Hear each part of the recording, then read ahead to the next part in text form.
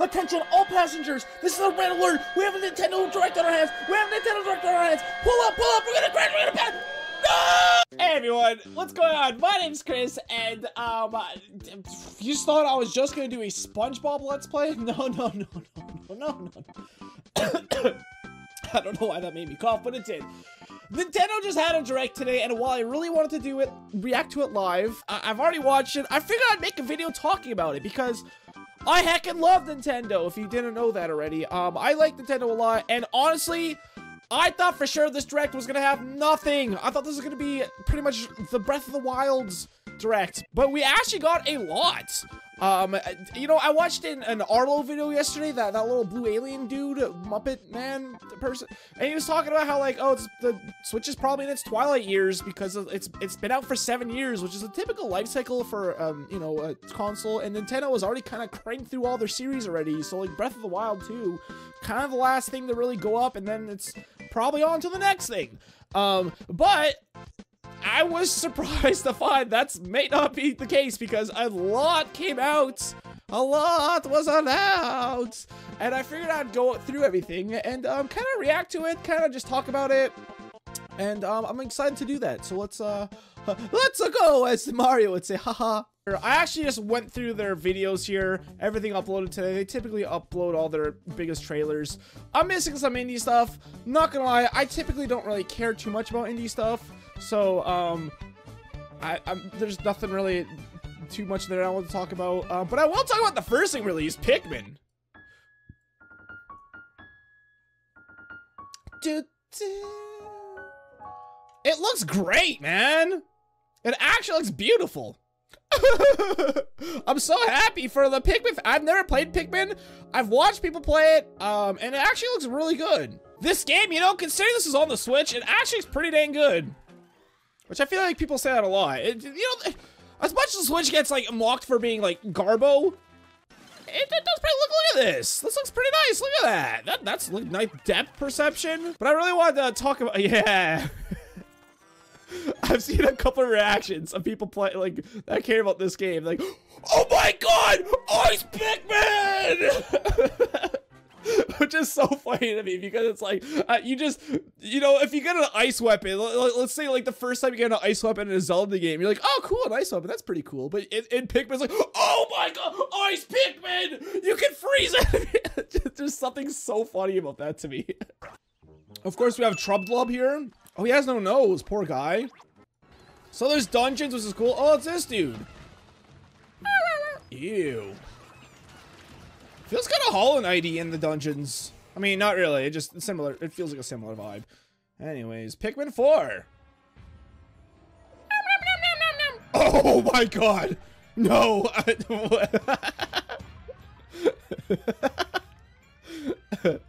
That's so silly. So Pikmin 4 actually looks really cool. I probably won't play it. I have a hard time playing games enough as it is these days. And Pikmin's just one of those games, like, if I were still playing as games as I did in my heyday when I was Let's Playing, uploading 1 or 2 videos every single day, I would probably play it, but I mean, I haven't. And I would also feel like I need to play the first 3 first, even though we obviously don't. But it looks great. It does look really cool. Next up is something I'm actually a little disappointed in. Splatoon. I was so excited for this. I'm like, oh my god, it's the Octospansion equivalent. And it's coming out, and I'm so excited. And it's not that at all. So the first part of the expansion pass, if I'm understanding correctly, maybe I'm just misunderstanding. Inkopolis, the hub from the first game. Inkopolis. Make this splat-tastic place from the original Splatoon game your stomping ground. So it gives no information. It's like, make it your stomping ground. What does that mean? Does that mean you could just change hubs? If so, that's kind of a giant ripoff, man. Although these little characters are pretty adorable. What the fuck is this thing? What is that? What is that? Oh my god. I hate him, but I also kind of like him. He looks like a trash bag, and he also kind of looks like an ass. Fred Crumbs. So yeah, it's just so that's mind-boggling to me. Like this is the most low-effort DLC imaginable that they're making you pay for. Yikes, dude! It's just the Switch. It's the hub switch. That's it. Need a mix of old. But of course, they did show this, which I'm guessing is the Octo expansion equivalent in Splatoon 3. Which, I haven't completed the single-player Splatoon 3 yet, so I should really get on that. Is this supposed to be Marina? This looks like a well, maybe not. Okay, it's the wrong skin tone, I think. Question mark. Or is it? That was her there, was it not? Is it? No, it's not. Never mind. It's just an Octo. Okay, that's clearly not her. All right. Expansion pass, side order. So, oh, you gotta repaint the town? And this is the original hub too. Interesting. See, that's kind of like this I'm more interested in. And it's all deserted, like the fish flying by. I thought Splatoon took place above the ocean though. Or is this below the ocean and the rest of the game is above the ocean? I don't know. That looks cool. I mean, it doesn't say anything. But this kind of we gotta wait all the way till spring for a map they're importing from Splatoon 1 and updating the textures. Like, I don't want, this is a ripoff. This right here is a ripoff. What do you mean, dude? What do you mean? This should be a free update. Wave 2, side order. No, okay, but it should at least, like, these should be combined. Unless there's more I'm just missing. I'm hoping there's more I'm not understanding, because, like, that's so lame, man. Yeah, that's it. What are people saying about this? Reading the comments, everyone seems to really like this, actually, the Splatoon 1 map.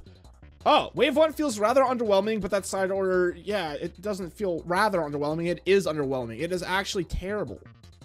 Literally, I don't need an Inkopolis. I mean, it's fine that it's there. It's just the fact that they expect people to pay for that. That is a ripoff, and I'm sorry, you should not buy that. But I mean, you probably have to. Can I just buy Wave 2? It's probably like a set deal, isn't it? All right, next up is the Game Boy Advance. And the Game Boy, I burst out laughing at this. Where do they say it? Game Boy games are being added to Nintendo Switch Online. How often? Oh, sure, we're gonna get like 100 of them in one go, right? They're Game Boy Switch, Advance. you can They're play Game Boy these games. Anytime, anywhere. Just True. like you could back in the day. Wow, that's a very good point. I can't wait to play 100 of them. Games that will be available at launch. Tetris, wow. And aim for a high score. Okay, I mean that's fine. I won't be a Tetris hater. 6 golden coins. I don't know anything about this game. I don't think I've ever seen a screenshot of it. That's probably true. I probably have. Link's Awakening DX. Cool. Awaken the Windfish to Wait, what's escape DX? What does the Cobain's DX part mean? What's a backwards XD? Silly Nintendo. Gargoyle's Quest. Whoa, that is a horrible sprite. I've never seen this game. Okay, you know what? They did. They are actually throwing a lot in here. Shadow Island. Metroid 2. Float, inhale. Metroid, Curbs. Pocket. You could switch colors. That's nice, and you know, Up to 2 players kind of the bare can play minimum, but compatible sure. games together locally Yeah, I or guess online. technically not the bare minimum, but not crazy. More games Not will be added crazy. in the future. Game Boy Advance. This was the first handheld I ever owned, and god dang did I love this thing. Now this is nice. I'm really happy they're doing online capability. Nintendo is the kind of company that I would not be surprised at all if they didn't do that. Why? Oh, it was like, why is Bowser green? It's because he has a star. Here's the part I was excited about. Golden Sun! My baby! This Golden Sun was the very first game I ever owned as a kid, and god dang am I happy to see it. I wish it was also the second one, but hey, we'll take this. We'll take this. Oh, I may have just been really stupid. I swear when I watched the direct, unless the direct copy is different, I swear they said they'll be adding one every 3 months or something like that. I swear I heard them say something like that, and I burst out laughing. Do I have amnesia? What happened? I'm gonna find that in the directs because I need to know. How did I misconstrue that? Huh, so I guess I was just wrong. I just watched the actual direct part. And yeah, they don't mention anything about them adding one game every 3 months. I don't know how I could have possibly misheard that, but apparently I did. So no, this is actually pretty cool. A little late. I don't know why Nintendo is waiting so long to do like all this for their Switch, like their essential virtual shop. I don't know why it'd take them 7 years to add Game Boy games. A little disappointing, but also I've said this theory many times. I honestly believe the next Nintendo console's gimmick, because they're not going to veer away from the Switch. You know, the Switch is such a hit. There's no way they would go back to this a normal console like the Wii or whatever. It has to be a portable system. Again, there's no way they won't do that. I think the gimmick of the next system will be you will be able to play all Nintendo games on it. They'll all be available from launch. And you could have like a Nintendo account and you have to rebuy everything and all that. That is honestly, that is my theory on what the next gimmick is going to be for the next console, which should be probably announced sometime this year or early next year would be my guess. Next up, Metroid. This came out of nowhere. I'm about as casual of a fan of Metroid as you can get. I got my first Metroid game I ever got was Metroid Prime 3 for the Wii, and I actually didn't enjoy it. I got lost and I gave up about a couple hours into the game, and I couldn't find where to go. I don't know if I was failing a jump. I remember there's like a gap I couldn't get over or something, and I just couldn't figure it out. And then I finally played, what was the one that just came out on Switch not too long ago? I played that. I really enjoyed it. That was fantastic. I would not mind playing this at all. And the fact this is coming out right now. This is out today. I'm sure Metroid fans are shitting themselves because that's pretty awesome. I hope this game does really well. Metroid's one of the very rare, somewhat mature Nintendo games. So, you know, we need more of those. So I'm really happy to, see this, and you know, people are saying like, oh, it should have been the whole trilogy. Hopefully this sells well enough that they do that. That's, I mean, honestly, it's probably gonna do fine. And did the new game do actually really good as well? I think it did. So it's like, I'm sure this should do pretty well too, because this looks pretty damn good, man. So I'm sure this will do great, and I'm sure they'll spend their time releasing the other two. Mario Kart. Wow.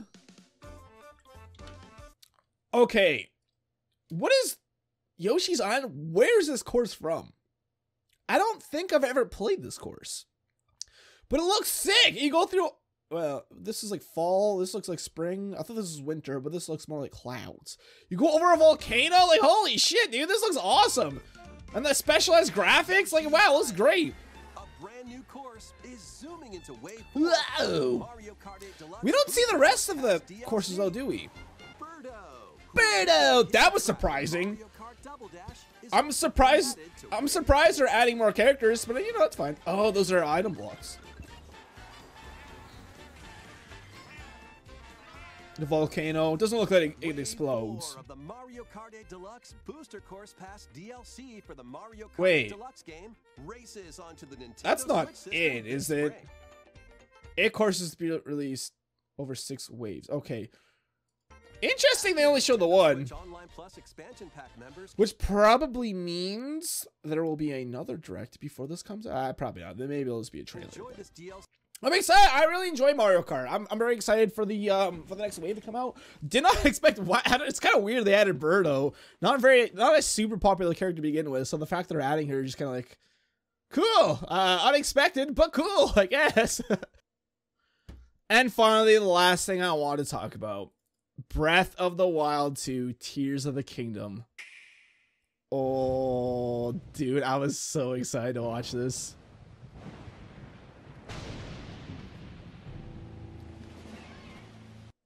Immediately, things are different. Like, this is coming up from, like, one of the shrines. Like, what is this little Springy Sprongly? We saw the Springly Spronglies coming up from, like, in the first trailer. Like, the little hand thing. You know, that was over Ganon. New enemy. First thing they show is new enemy. That's nice. It looks like a bokoblin with wings a little bit. You know, a yellow bokoblin with wings. And look, these are the towers. So it's like, things are different. I'm very curious how this game is going to be. In terms of, like, you're exploring the same world, and that's kind of, you know, there's nothing, it's gonna feel like there's not a whole lot new to explore besides the floating islands. So hopefully they do enough to make it different. I'm a bit worried about that. This is cool. At first I noticed these things are like on fire. They have like a red flame. There's also blue flames over here. It's also nice and snow. Very good ambience. I think this is like Blood Moon related. I'm guessing it's like supercharged with like Blood Moon magic or some crap. I don't know. This also maybe looks like a stone talus. Rise, rise, my son. I didn't notice this the first time. This right here is a fucking dragon.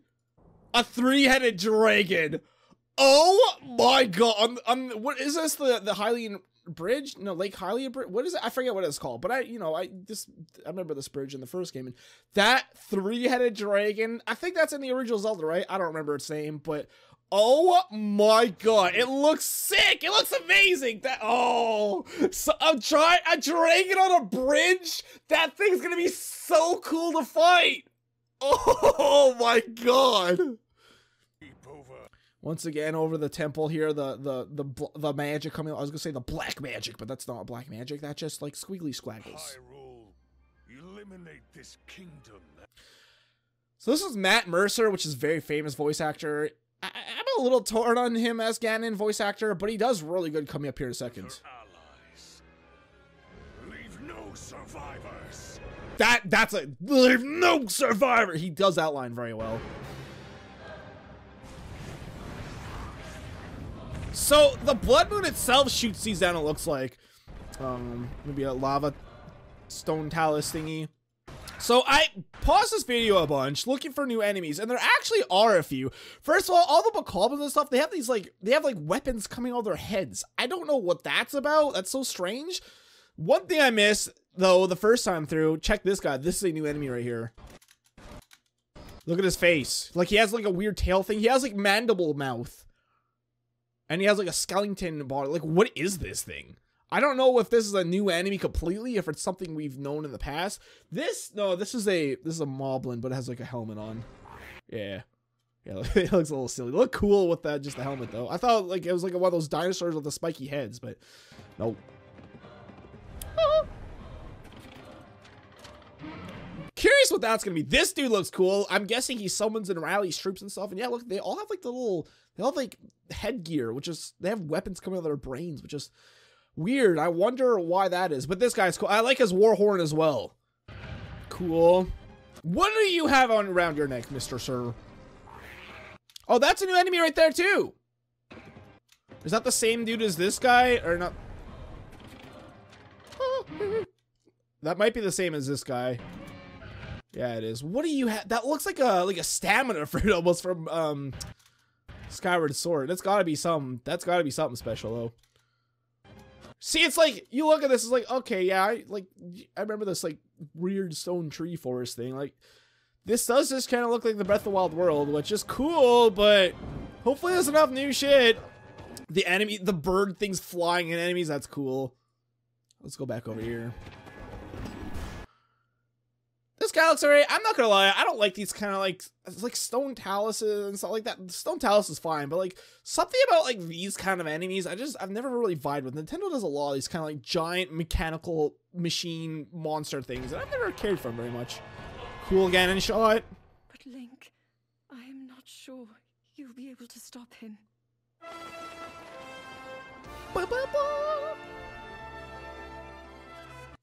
Like some Nazca lines over here. That looks cool as hell. Oh, is that a good bird? This arrow locks on and goes to him, which is really cool. It's like a light arrow or almost, or something. Some grinding rail action. Stone talus. I'm so curious of what the hell this is. This looks like, this reminds me a lot. So Breath of the Wild feels very Studio Ghibli, right? So I'll go back over this in a second, because that's Link's arm, but he's like cursed or something. I think he's cursed. Like in the first trailer, we see the hand grabbing Ganon, right? So I'm guessing somehow they break the seal on him and the curse transfers over to Link. And yeah, like he has magic hands now.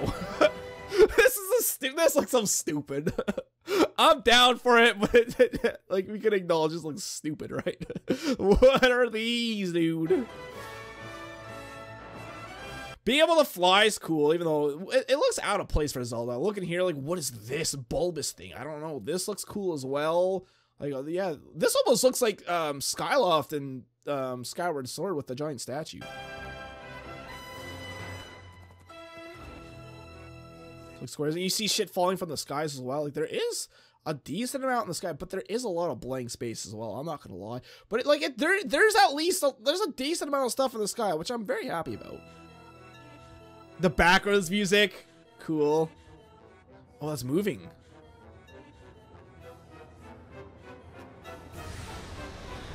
So that's coming off of Ganon. I had to slow it down a bit. Yeah, you see it coming off of Ganon's corpse. So this is what this reminds me so much of Princess Mononoke. Which is a Studio Ghibli movie. If you never watched it, oh, people are already comparing it actually.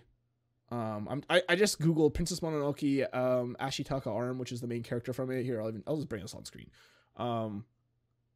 Not really any at the beginning of the movie, the whole point of the movie is like he gets like a boar has like these tendrils on it that look very similar to this, by the way, and like it grabs his arm and it curses him, and it like, yeah, it looks like this, and slowly as the movie goes on, the curse like consumes him, and yeah, people are already comparing it. When was this posted? I'm actually curious. 2 years ago. Okay, so people have been on this for a while. So I'm very curious if this is like directly inspired, if this kind of gives away what maybe the plot is. I'm very curious though if this curse is going to slowly go up Link's arm and consume him as the game goes on. Then obviously at the end of the game you like fix it or whatever. Like look here, you can wait. Please. You can see it, like you can see him all burnt up and stuff. Look at him. Okay, it was actually a bit better here. Lend him your power. Like, if we go back here, I'm guessing this happens right after he breaks the curse. Because look at it's like his clothes are all messed up, like his arms all burnt and stuff. Like, this looks like pretty damn close to Princess Mononoke. So I'm very curious to see how this plays out. Yeah, you can see it. And it's like farther down his arm in some of these previews. Like here, yeah, look at this. Here it's like on his back and stuff and going down, like, you know, it's moving up his body. And here, you know, it seems to stop at around like this area. So it's very interesting. Please, lend him your power. Yeah, see his shirt's all ripped up. So yeah, that's gotta be what that is. May 12th, I'm so excited, man. I'm so excited. Ugh.